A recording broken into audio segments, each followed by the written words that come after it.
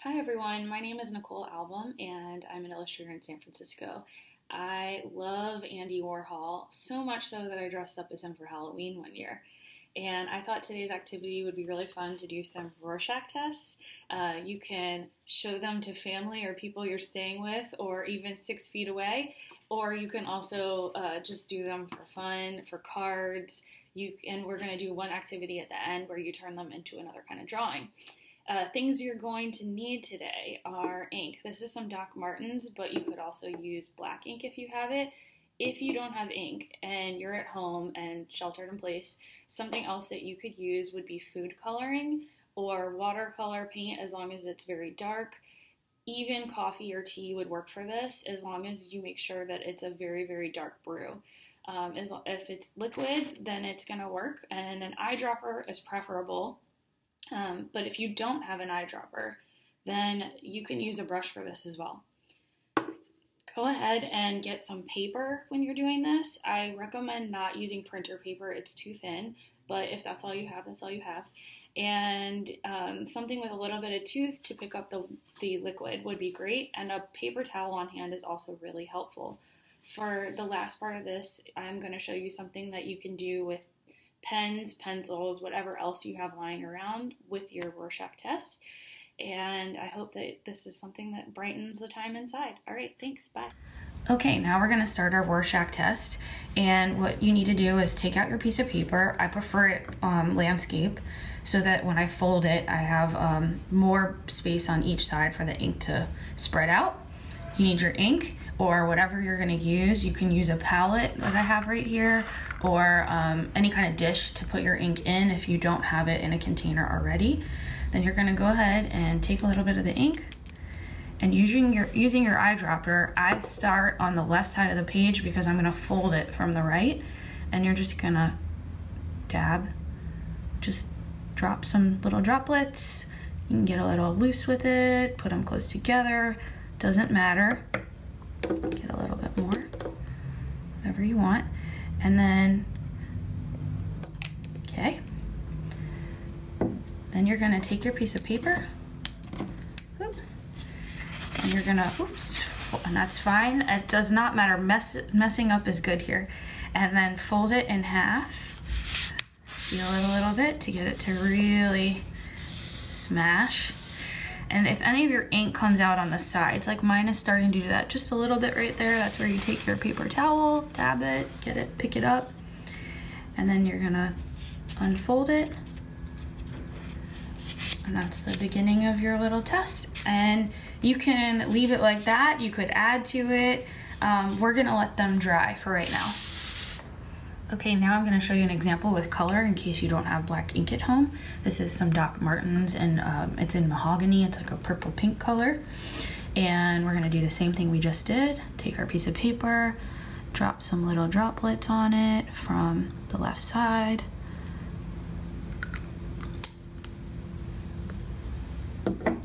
Take the page, fold it from right to left.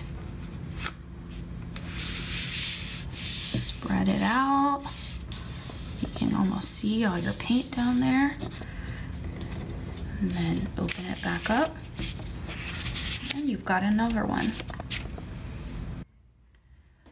Once your Rorschach test has dried, you can decide if you want to add some more to it. And I'm going to turn these into an illustration of two snails because I think that's what they look like. You can do this using any materials that you have at home. Certainly not required. I am going to use some gouache and a brush right now, but you are welcome to do it with pencil, pen, highlighter, whatever you've got lying around. So I have some paint here. I'm just gonna go ahead and mix a little bit. And I've already looked up photos on the computer of different kinds of snails because that's what I think they look like. And I'm gonna go ahead and start adding some details to them. So snails often have those rings around them, so I'm going to go ahead and add the spiral to the shell. And this does not have to be perfect because that's the beauty of organic objects in the world. I'm imagining it's some kind of snail out in nature. And I'm gonna go ahead and add some more little rings to him.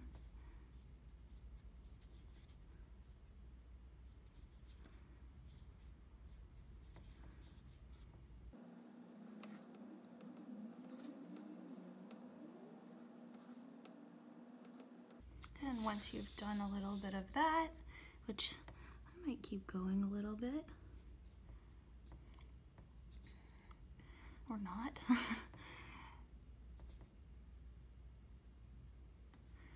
And I think some of the less perfect lines make it look more interesting. And once we've done a little bit of that, I'm gonna add a little eye, where I think my little snail's antenna are and face, and maybe even a few little spots on this one.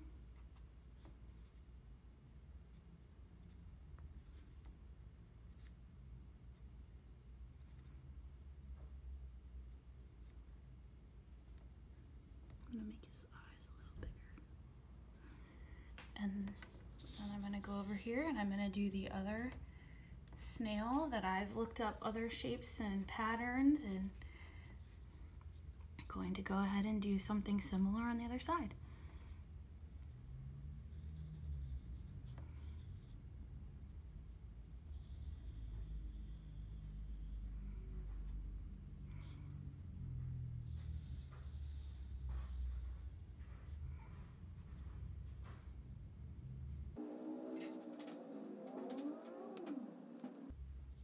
They almost look like little shells. Well, I guess snails do have snail shells. I'm gonna go ahead and add some finer lines in between here. But really, it doesn't matter which shape you choose to make. It's just a little bit of line work on top of your previous ink drawing. And in this case, I used a lighter pigment. So you could even do this with whiteout, or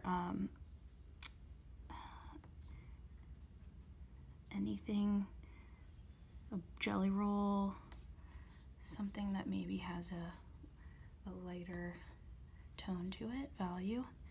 And then I'm gonna go on top of here. And I think she needs a little pattern.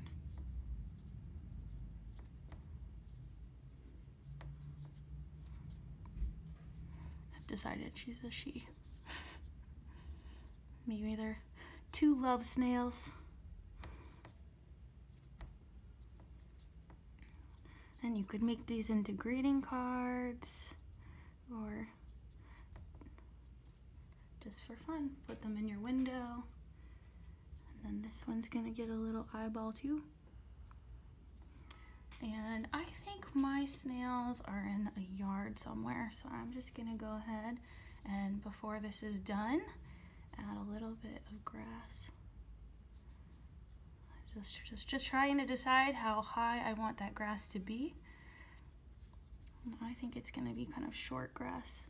They're big snails and some short grass.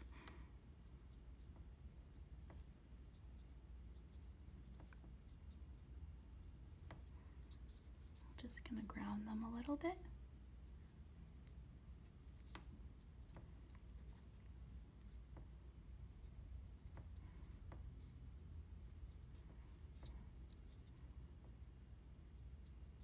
And that's pretty much it. You have a little